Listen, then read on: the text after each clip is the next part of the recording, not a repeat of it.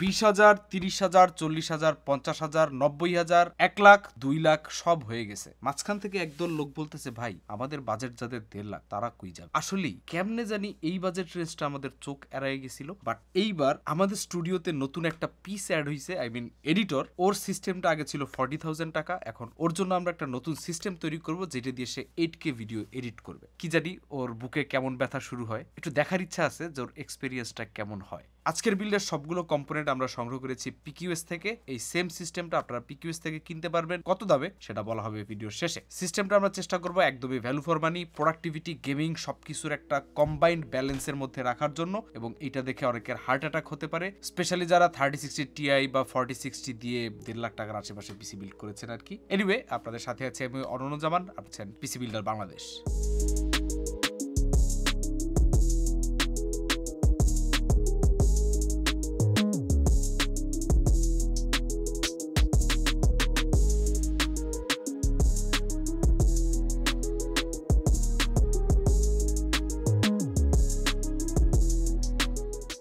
CPU হিসেবে আমরা ব্যবহার করছি Ryzen 7 7700 নন এক্স।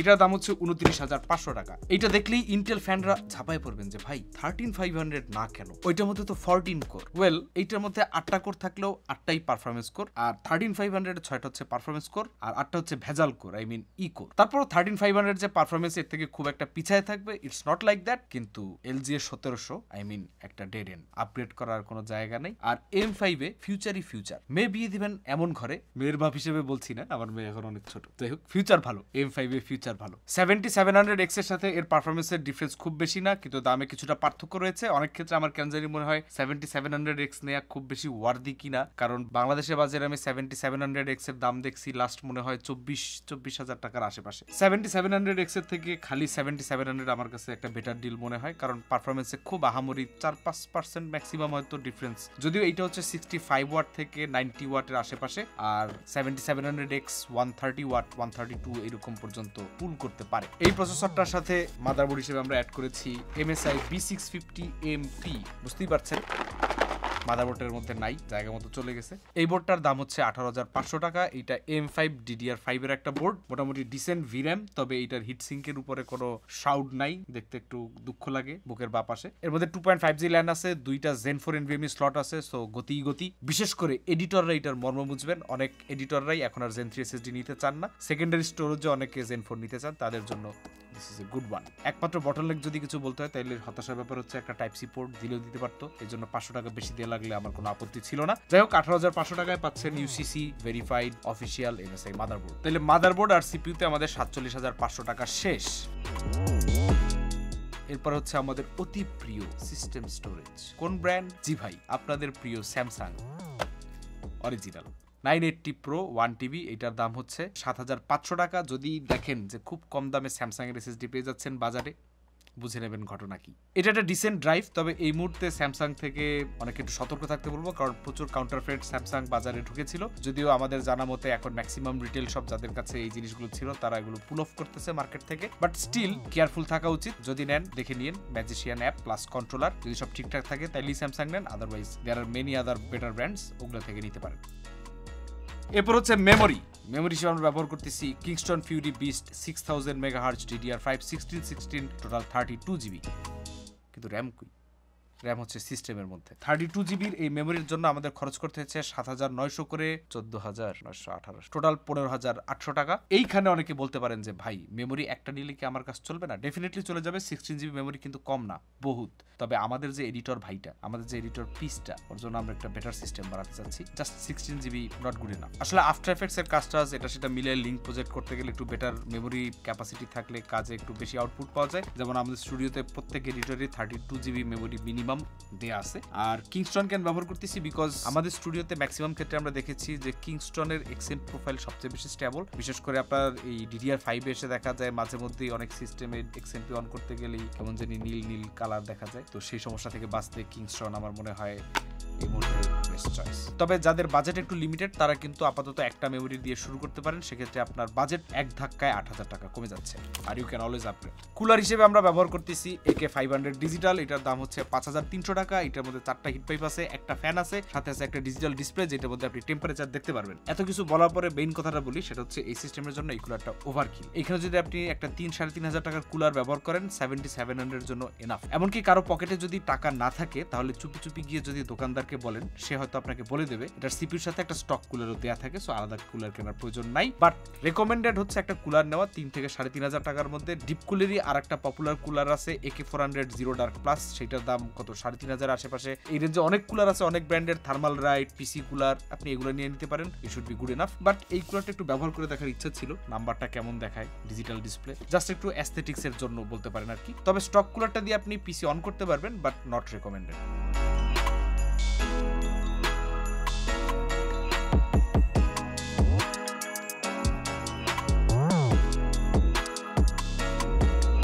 এরপর হচ্ছে কেস হচ্ছে প্রবাবলি গেমডিয়াস ব্র্যান্ডের মোস্ট পপুলার প্রোডাক্ট, সেটা হচ্ছে ট্যালোস E3। আমরা ব্যবহার করেছি গ্লাস এডিশনটা, তবে এইখানে মেশ এডিশনটা নিলে একটু বেটার এয়ারফ্লো পাবেন। এই কেসটা এতটা পপুলার হওয়ার রিজন হচ্ছে এটার গ্লাস ভেরিয়েন্ট এবং মেশ ভেরিয়েন্ট যেটা রয়েছে তার দুইটার মধ্যে টেম্পারেচার ডিফারেন্স মাত্র 1 ডিগ্রি। আমাদের একটা রিভিউ রয়েছে, চাইলে ওইটা দেখে ভেরিফাই হয়ে আসতে পারেন। এই কেসটা ইট অ্যাকচুয়ালি ওয়ার্কস, খুব বেশি দামও না, যা যা বেসিক ফিচার দরকার সবই মোটামুটি এটার মধ্যে প্যাক, এবং ওভারঅল দেখতেও খারাপ না। এইবার এই বিল্ডের main star, the 4070 MSI Ventus 2X from UCC official. অনেকের মাথায় এখন ক্র্যাক লেগে যাবে যে ভাই এই দামের মধ্যে একটা 4070 কেমনে আসলো। এটার দাম হচ্ছে 72,000 টাকা।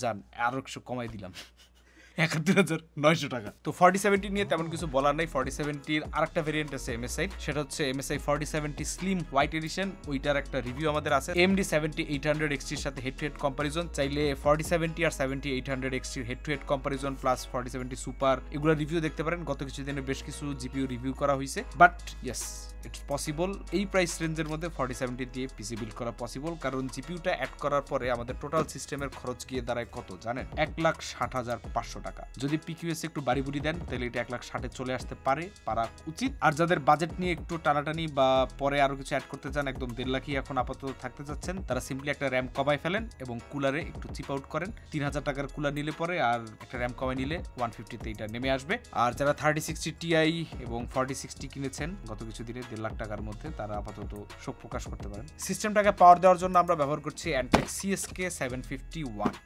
Bronze rated power supply. এটার দাম হচ্ছে 7,700 টাকা বাজারে। এটা একটা সেমি মডুলার PSU। এই প্রাইস রেঞ্জ কেন? গত কয়েক বছর ধরেই আপনার 450, 550, 650, 750, 850 এইসব রেঞ্জের সলিড মার্কেট শেয়ারটা নিয়ে নিয়েছে অ্যান্টেক। বলতে পারেন যে ধীরে ধীরে জাতীয় PSUর পর্যায়ের দিকে চলে যাচ্ছে। So this is a brand we can trust. Solid PSU বানায়, ম্যাক্সিমামই টিয়ার লিস্টে বেটার দিকেই থাকে। LTT ফোরামের টিয়ার লিস্টে এটা DTR এ আছে, which is not very good. তবে এই রেঞ্জেই কর্সার CX-ও বিলং করে, সো আমাদের দেশে প্রবাবলি এটি স্ট্যান্ডার্ড। যাই হোক, বিল্ড শেষ, চলুন এবার একটু বিল্ডের আউটলুক ইন্সপেকশন করা যাক এবং তারপর আমরা ফিরে আসছি লাইভ পারফরমেন্স টেস্টিং।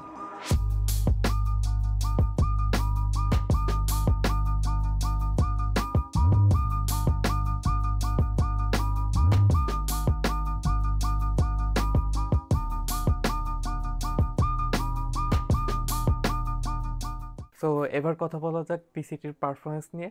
আমরা টেস্ট করে দেখবো 8K এবং 4K ফুটেজের পিসিটি কেমন পারফর্ম করে, এবং আমরা মনিটর হিসেবে ইউজ করছি ডাহুয়া 180Hz 2K মনিটর। তো 2K গেমিংয়ে পিসিটি কেমন পারফর্ম করে, সো আমরা সেটাও চেক করে দেখবো। এখানে 8K এবং 4K এর বিভিন্ন 2 ক্যামেরার আমাদের ফুটেজ ব্যবহার করা হয়েছে। প্রক্সি ইনেবল অবস্থায় আমাদের ফ্রেম ড্রপ 10 এখনো পর্যন্ত।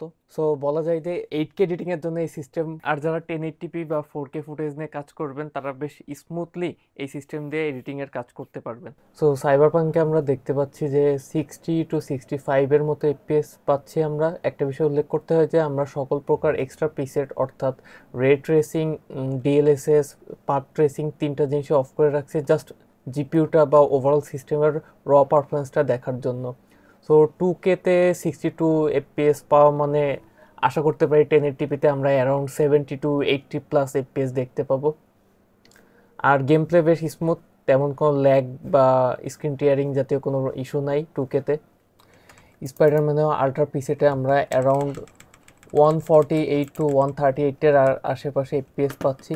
আল্ট্রা পিসেটে এইখানেও আমরা ডিএলএসএস এবং রে ট্রেসিং অফ রাখছি।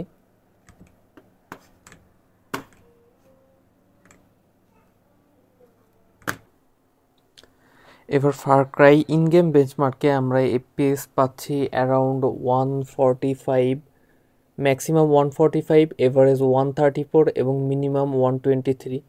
সো এইটাও 2K-তে বেশ ভালো পারফরমেন্স বলা যায়।